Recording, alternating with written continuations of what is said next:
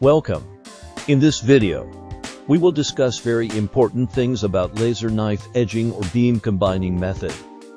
The principle of knife edge combination combines several laser diodes by laying the very beams very close to each other with the use of small mirrors.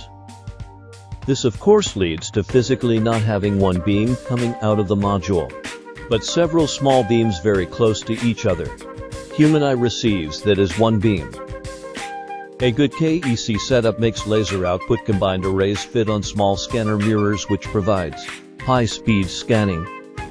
A bad KEC setup makes laser output combined arrays doesn't fit on small scanner mirrors. It needs large scanner mirrors, which means having higher inertia and lower scan speed.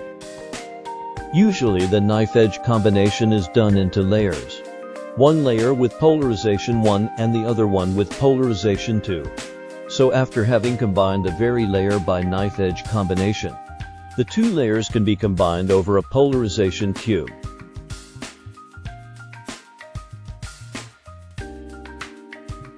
This has the advantage that the number of single dots generated through the knife edge combination can be reduced by half. This is a huge advantage for visibility and beam quality. The knife edge method is an established technique for profiling light beams. It was shown that this technique even works for tightly focused beams if the material and geometry of the probing knife edges are chosen carefully.